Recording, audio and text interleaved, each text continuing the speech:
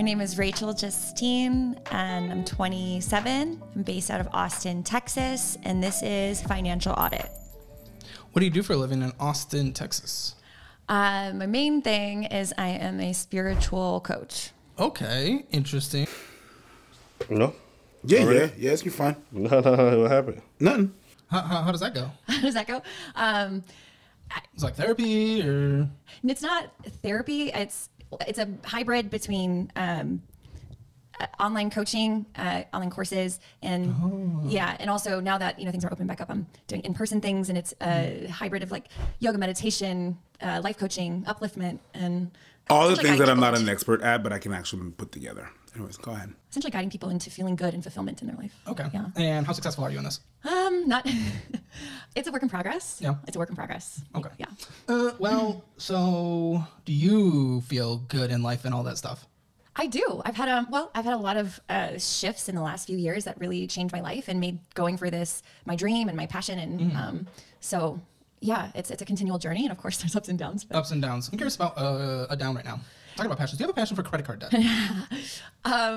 This is kind of crazy. I don't think I got my first credit card until like 2 years ago. This was all within the last 2 years? This Yes. wasn't even built up. Go on. Yeah, so This motherfucker. Okay.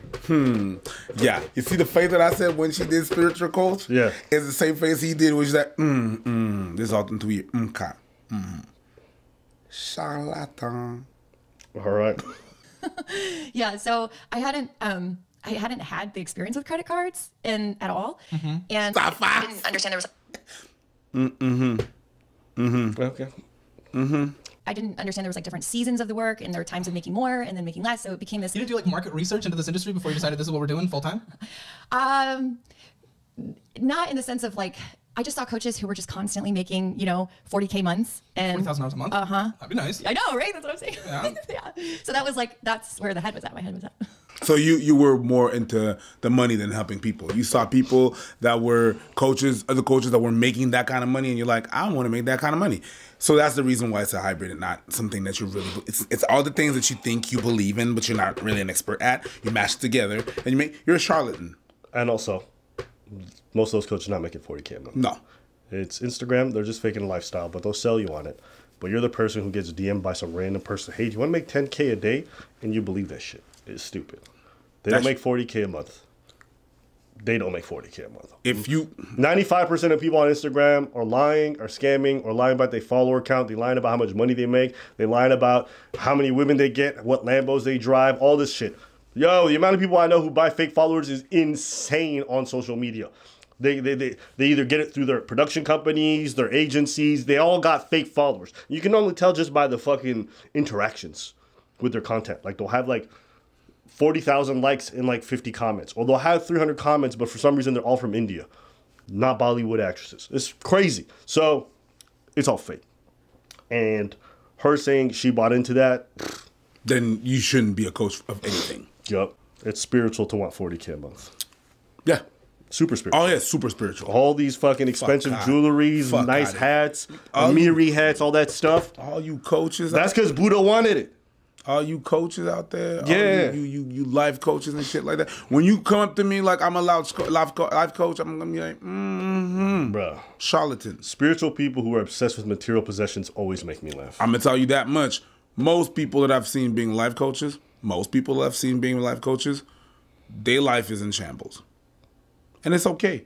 That's most of us. But I'm not go about there teaching the people, and when my shit is fucked up. I don't go. I don't go. Yeah, charging people. It's even worse. I don't go out there throwing rocks on people's lives, saying, "You should do this, you should do that." When my life is not together. Right, so let's listen. And how much are you bringing in a month? It varies. Average. Give me an average. Let's work with an average here. Break it down between the low months, high months. What's the average across? Just a brief pause to ask you to please consider subscribing. Look how close we are to 100,000 subscribers. Thank you to everyone who has subscribed so far, and back to the video. I would say a low month could be anywhere from 2,000 to 3,000. Okay. To an average is, I would say, 6,500. Okay, that's not bad at all. 6,500, yeah. That's your average. That's not your high. That's your average. That's an average. Okay, 6,500. Fantastic. What's the complaint about that? she says her average per month is 6,500. Yeah. If she's there, it's because there's a problem. We'll find out. Well, how long have you been doing this full time? I mean, in the last few years. Okay, so a couple years bringing personal business to pretty much $80,000 a year. People would love that. I mean, you're $5,000 over the median household income in Austin, and well above the median in the United States, and it's just you. Yeah. Why are we in this debt in the first place? We haven't even talked about it. We'll go into it, but why? $80,000 a year. Why? Yeah, why are you in this debt? Why did you get into it? Why are you not out of it? What is happening? That's a question. I mean, it's on my vision board to have all my debts be cleared. So, Okay. I think that's where, I didn't really understand the nature of having like a credit card. So I started making more money than I ever had in the last 2 years from this. From this when? When did that start? Making more money than I ever have made. It started like 2020, like spring 2020. Yeah. And credit card debt started 19, 18, 2020? Same. Yeah. Like I didn't get my credit card until after I started making this. Yeah. Okay. Okay. How much is in your checking account right now? I cannot see that on here. What's in your checking account? Over 4,000. 4,000. Okay, I am happy with that. That's awesome. $4,000 in the checking. Everything in here is just mostly paying off. Well, not paying off cards, but paying towards cards. And you do it in a very interesting way. We have like a mobile payment here of $60 and a Spotify subscription, then a mobile payment of $60. And then we're Venmoing out $2,100. What the heck is that? What are we doing? That's my rent. Your portion? Yes. I live alone. Oh, so that's your landlord? You pay your landlord via, okay. Yeah. Because that $6,500 is pre-tax, which we'll talk about that in a second. And then corporate filings, LLC. I think I understand that now with the business and stuff. So, okay. And then we're spending money at Starbucks and we're Venmoing out the dollar. And then, again, here come the mobile payments again. We have $100. We have $60. We have $60. We have $50. We have check card, ARC, My Chart, $100. Okay. I don't like that $100 into something that you can't think of, but okay, we'll continue with a mobile payment of $50, mobile payment of $50. And GoDaddy payments website, that's starting to make more sense. And same with the Squarespace thing. And then we have mobile payment $120. Again, we're just getting all this in a ClassPass for $69. ClassPass? Yeah, that's a workout class. Oh, okay. And there's your Squarespace and the Capital One mobile payment of $165 and mobile payment of $100. And then it looks like with this, there's another one of $60, but it looks like your T-Mobile bill, I have the top plan at T-Mobile, $70. I think that's the top plan, but yours is $99.49. That's making me think that phone right there is not owned. That is financed. It is owned now. It's owned now? Yeah. Like you just paid it off officially? Because this is $99. Yeah, it's been, but that's just the rate. It used to be like $120 a month. What plan are you on? Are you not on the automatic payment? Because that also brings it down to like $5. I'd look at that because you do not need to be on that plan. I promise you. I get coverage everywhere here for $70 a month, unlimited. Okay, not a plug for them, but you're spending $30 more there when you have a lot of bad debt. And again, we just have mobile payments and mobile payments, Apple subscriptions, mobile payments for years and years of pages of mobile payments. It's just brutal how often this is going on. Now, one thing I do not like, what we have here, if we have money going into Acorns right now and subscriptions for Acorns. And Acorns is great. If you don't have really bad debt, you can sign up for Acorns in the description below and get a free $5 when you put $5 in, which is great. But it doesn't make any sense for you to do this right now because you have so much debt. Thoughts, comments? Investing in Acorns when you have all this crap debt? So actually that one, I still have that account open. But it was like, that was one of the accounts that I had is like the reserve, you know, like SOL, I hit a rough month or something. I need money. Like I had that because Acorns, you they can have draw. A savings account option? No, I just was using it as like an investment savings. Well, speaking of that, you took $800 out of it, then you took another $300 out. Yeah, I needed all of that to come out. Why? I had it. Why $6,500 a month? Do you need that? I hit one of the slowdown periods. So you're not good at saving money then. Because if we're looking at the average, that's great. But the high months, you need to have that money set aside. Okay? Yeah. You're in Texas, so no income tax here. It'll probably be closer to 25. But you need to set money aside. You're going to get into a bad situation where the IRS comes to knock on your door. I don't know how to not to touch the safe. You know, like I thought about getting a safety deposit box so that way it's like away from me. You can have a couple different kind of savings because yes. Now, okay, so why? Why can't you? Why do you always touch the money? I feel like something always happens. Well, that's why we have an emergency fund. If there's an emergency and you don't have the money to pay for it, you take it from there. But you don't want to take tax money. This is why we haven't even talked about an emergency fund, but that would be the extra $20,000. But you never touch it unless you have to. But what always happens? What are you doing in your life that you're always getting into some kind of pickle? Because usually recognizing that, you're able to then counteract that in life, you know? But if you're just always getting into it, then clearly something's wrong. Can you give us any examples? Well, what's happening? Well, I think when I started making more money, I wasn't used to making that much money. And so I went from before, like always, you know, just barely getting by. And then when I had money start coming in. You buy stupid shit. Yes. You buy stupid shit. and on top of that, when I got my first credit card, it was like, oh, now I have this money, and now I don't even need to spend this money. I can spend this credit card money. And then it was like, it just felt really good. And so it was, you know, and then wanting to live in a mindset of abundance. So it's like, I want to buy. Why? Why live in a mindset of abundance? Because What it is feels that? good. Oh, because it feels good. I'm glad we're doing things that feel good. A mindset of abundance. I don't even know what the fuck that is. It's just a way of saying that you're materialistic. A mindset of abundance. It's my mind. It's not your mindset that is abundant. You have a lot of shit and it makes you feel good. You are a shopaholic. Okay? That's just a fucking spirituality term to say that no, fuck that shit. And that's what all you fucking coaches do. You reupholster some to make it look good. That's what you do. Oh no, you're not a bad person. You're just such and such and such. So much that being materialistic, being a fucking shopaholic, someone that cannot control yourself, and you having no discipline, you reupholster that into a mindset of abundance. And that's what you charlatans do. That's what you guys do. That's what the you guys do. And then you go out there and you make other people feel good. You have no expertise in what the you're doing, but you're good at making other people feel good. About what? What do they make them feel good about themselves? About their shopaholic The behavior? What? No. But you see what I'm saying? Maybe enabling some of the bad shit too. No, you're a bunch of enablers, and that's what you do. It's not so much making you feel good about the shopaholic thing. It's making you feel good about all the thought. If you feel good, you're gonna spend more. This is a marketing thing. If you feel good, you is good.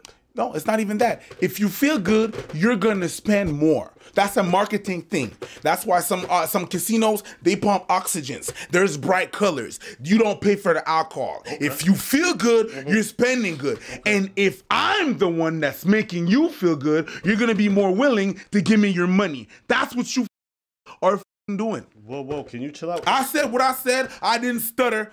That's what you are doing. You charlatans. Edit that out. You charlatans out there, that's what you're doing. And some of you don't even realize that you're doing that.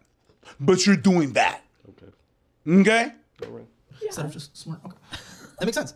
So as a spiritual coach, and like helping people do things, do you know that mindset is completely and has put you in a bad position? The mindset that you just explained, not your whole spiritual thing, but the mindset of abundance, and it feels good to spend money. It's hurting you. Do you agree?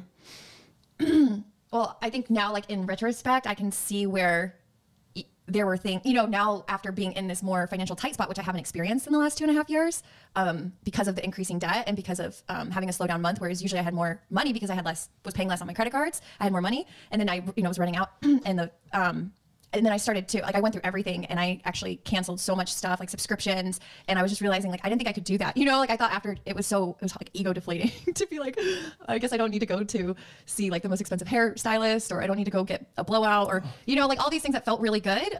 Your lifestyle just inflated with that money, but it overinflated, and now you're in a position where you're financially, to be very clear, but we're gonna hopefully find ways out of it. But the taxes, that's all we talked about so far, and we haven't even gotten into the credit card debt, we haven't even gotten into the car debt, we haven't even gotten into you not having an emergency fund, being able to survive. So far not so good. Credit card debt. Yeah. So it's always hard to just get into because this is so bad, and I don't want to hurt you, but this is. So on here, this is something that pisses me off more than almost anything in the world. We have a previous balance of $1,846, $299 payments. Cool, we are making progress.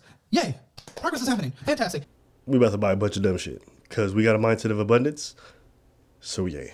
But guess what? We're doing $343.67 of purchases. We're purchasing more than was even paid on when we're already basically at the credit limit of $2,000. And while that's all happening, $41.59 of interest is being charged.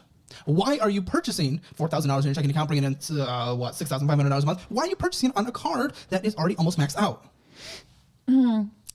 I kind of been doing this dance with like credit cards where I don't want to spend the money that I have. Like, I feel like it makes more sense to, like, if I'm going out to eat or whatever, buying something from Amazon if I need, like a household need, then I would rather do it from the credit card, pay off the credit card so I have more money. What pay off the credit card? You're not paying off the credit card. You spent more than you paid off, and you're losing an additional $41.59 in interest. You're losing that because you're doing that. Do you know that? Does that make sense? Yeah, the interest sucks. The interest sucks. It absolutely does. It is time to find a new dance partner instead of these credit cards. That's terrible. You spend the money when you have the money. If you don't have the money, you don't spend the money. It's okay. Don't make fun of the laugh. People have made fun of the laugh. It's the normal coping mechanism when someone is confronting you, so it is okay. This guy's good. He's good. Whoa. He's really good. Who's this guy? His financial audit. What's his name? I don't know. I just call him financial audit. That's his channel. This guy is good. Don't make fun of the laugh. That's what people... That's a good call out, by the way. That's good. Jesus Christ. And I don't want you to be sitting here thinking that I'm here making the good financial choices all the time. Okay? What pisses me off is not that she's making the good financial choices or the bad financial choices. That I don't care about that. It's okay. We all have our flaws and stuff like that. I wouldn't care about the fact that I don't care that she's materialistic. I don't care that she likes nice things. I don't care that she wants to pamper herself. I don't care about none of that. And I'm not even sitting here saying I make better choices than her. The difference is, and what pisses me off. Huh? What'd you say? I didn't say nothing. What the fuck did you say? Whoa. Can you not be so aggressive? What the fuck did you say? I didn't say nothing. Yes, you did. So now you're calling me stupid in my face. Is that what you're doing? Is that what we're doing? No, I'm just replicating behavior I've seen you do. Is that what we're doing? You recognize what I just did? Yeah, but I say it in your face, and you know damn well. No, you don't. Yes, you know I damn do. well. You say it right into the camera and go, I do. I just want to try once. I never tried it. Thanks. How does it feel? Snaky.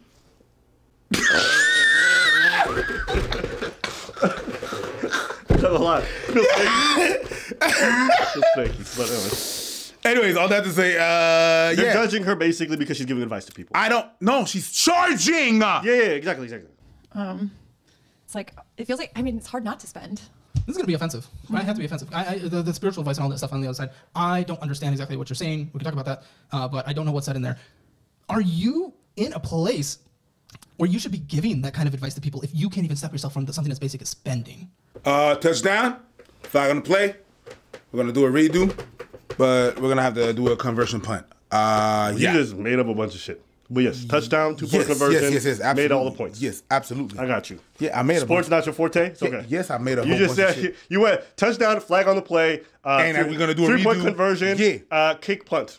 Yes. Okay. Home run. It's okay. It's all good. I ain't mad at you, bro. Goal! Touchdown, 7 points. Yeah. Of course. Okay, I put everything in there. Okay. Well, I don't give people financial advice. I know, not financial advice, but life advice. If you can't even take control of your own misbehavior, should you be giving advice to other people? Well, I think maybe not financial, but Life advice. You're not taking control of your life. And finances, whether we like it or not, is a huge part of our life, but this is a part of your life, and you cannot control your spending. You just admitted so. So should you, in fact, be giving advice to other people if you cannot control an aspect of your life that is clearly wrong? I'm definitely willing to shift it. You're spending? Good. Why haven't you, though? Well, I have in the sense the last month in December, I had to cut back on things. You didn't cut back on anything. We just went through all this. It's like 50 honest Marys. What are you cutting back? There's no cut back. I cut back on things that you're not seeing now. Oh, dude, no. This has to stop, and that's why these are all maxed out. This Capital One, what did we do here? This guy. I like this guy because he's backing up everything that he says. He's backing up everything that he says, and it's like even when he's like, "Dude, no, stop." He's calling the bullshit right away. So, what does real cutting back look like? No honest Marys. You know you can't afford to go out, right? You know you can't afford to buy any designer clothes. You know you cannot afford to go to anything but great clubs. You know you cannot afford to go out to eat at all, right? To be very clear, not a single time. I'm speechless. Do you know you cannot afford that, though? I get I feel like it saves me so much time though, so I can work on my business. Work on your How many hours a day are you working? It depends. And now I'm doing more things now. Give me average. An average? How many days or hours a day are you working? 5. Then you don't have time. That's stupid. That's the stupidest thing I've ever heard. I want to watch that shit again. You need to bring that shit back, sir. I want to watch that shit back again, sir. Bring it back. How many days or hours a day are you working? 5. Then you don't have time. That's stupid. That's the stupidest thing I've ever heard. I'm sorry, I'm digging into you, but that's dumb. That's dumb, and you need to know that's dumb. That's why I'm being rough. Put that guy up for presidency. God, no. Good for him. 5 hours a day. Oh, poor me. I'm working 5 hours a day and I can't cook. What do you mean it saves you time? Are you taking out from Honest Marys every day? Or do you go and eat there? I take it out. Okay. Yeah. Well, at least that's a thing. But 5 hours a day working, you can, congratulations, cook. You can. There are 19 more hours. Oh, no, there's 18 more hours. Take away 8 of them to sleep. 10 more hours. We can't make a bowl of mac and cheese in 10 hours? Put chicken in the oven in 10 hours? I'm confused. I'm very confused. Are you understanding this? Or are you going to try to justify it? You got to give me something here. I'm just talking to a wall. Well, because I like to eat very healthy. That's part of my spiritual life is eating. That's part of my spiritual life is eating. Whoa. Let me make sure I hear that part. Are you understanding this? Or are you going to try to justify it? You got to give me something here. I'm just talking to a wall. Well, because I like to eat very healthy. That's part of my spiritual life is eating. Get the fuck out of here! Shit! Get the fuck out of here! You know what this is like? There's nothing spiritual about what you do, boo. You know what this is like? This is like when religious people just justify everything with God. Yeah, it's God that let God handle it. It's God that made me want to sing on the plane. It's God that made me want fuck. God that didn't shit. accrue all that interest rate. That's you, bitch. That's you being irresponsible. That's you wanting to buy fancy cars and do all this other dumb shit. You wanted to go to the store, bro. You wanted to buy designer Gucci, whatever it is. That's you. Don't put that on God to find the solution to a problem that a man made. And then you want to use spirituality to eat healthy. Lady, do you know what's really eating healthy? Taking care of your own food, watching the salt intake, watching the quantities of oil involved, making sure you get the right vegetables. It's not true that part of your spiritual life is to eat healthy, because if it was, you would be taking care of make sure you get the best. But you eat out, not because of spiritual life, because you're f***ing lazy. And guess what? You can go eat out if you can afford to, but you in this much that you can, don't. If you can afford it, I got nothing to say. But you're maxing out credit cards talking about spiritual life. This is what happens. People will use their ideology to shield them from any accountability. And it's disgusting because it really reflects poorly on the ideology. I think that's a shame. I've known many spiritual people in my life. They don't talk like this and they're not this irresponsible. This is just a grift in my opinion. The real life coach in all this is him. That dude. Yeah. That's the real life coach in all this. True. Calling your bullshit out. A real life coach is going to be a financial advisor, telling you spend too much on this and that, and if you want your life to be better, you need to do this. A life coach is going to be your doctor, telling you need to do this and do that, and you know that all those smokes and all those cigarettes that you're taking, you shouldn't do that. That's a life coach. You know, very healthy and Then buy organic. some romaine fucking lettuce from HEB. I don't care. Sorry, continue. I interrupted. It costs more to eat healthy, Yes. even if at like the grocery store. Like But it not really as much does. as you are spending. You don't have to get the top of the line organic crap to be healthy. Just don't eat Panda Express every day like I do. I think it would take just some open-mindedness or seeing what else is possible for shopping. How to save and shop. We need to go on a shopping grocery trip. We might need to go on a shopping trip. Oh my Let me know if you guys need a bonus episode of us going on a shopping trip. All right, I'm going to stop it there. You guys can go watch the rest of the episode because it's good. There's a lot. It's over an hour long. But I want to take a second to watch this because financial stress is a real thing. There's certain things in the economy and, you know, in terms of job availability that made things a lot more difficult for people. But a lot of it is also a lot of personal choice. I know too many poor people who are eating out on a regular basis, maxing out credit cards, all this other stuff, playing b-ball out behind the school. And when you engage in that behavior, it fucks you up. And that's self-destructive. And then you're going to blame it on everything around you and circumstances. But no, that's really you doing that to yourself. So I don't know. I just hear this like, her maxing out credit cards and just doing the minimum payment, that gives me super anxiety. I just could never. I have 2 credit cards. One for my business and one for my personal life. My personal life, I never touch it unless I'm running through the expenses of my business. And when I used to touch my personal thing, I only spent as much as I knew I could pay. If I didn't know I could pay it easily at the end of the month, I didn't touch it. I was not buying stuff. For a long time, they would hit me up. You want a credit limit increase? No. You want a credit limit increase? No. Why? Because my income, I knew I don't even want to increase that ceiling. I was never someone who spent like that, but let's say I wanted to make sure that I would just pay it off. You know what sometimes I would do? If I knew I had to make an expense that was beyond my credit limit, you know what I used to do? I used to make a payment on my credit card before it went to negative, and then I bought it. That's a smart fucking shit to do. If you don't got the discipline to do certain things, create an environment where you're less likely to break. Do you understand? If you're not good with sugar, create an environment where you won't easily get access to sugar. Don't keep it in the house. Tell your family, like, please, can y'all help me on this? Whatever you got to do. You know the thing is, Go ahead. I used to do both. Be bad with my money and do better with my money. Okay. The difference between being bad with my money and making the bad decisions, okay, is that the gratification you get right now, but the stress you get later. Yeah. With discipline, it's the opposite. You're kind of, it's not fun. Yeah. But the gratification you get later because you're able to do much more things. Yeah. And that's the thing. It's like a bit how your body works in the intake of oxygen and intake of carbon monoxide.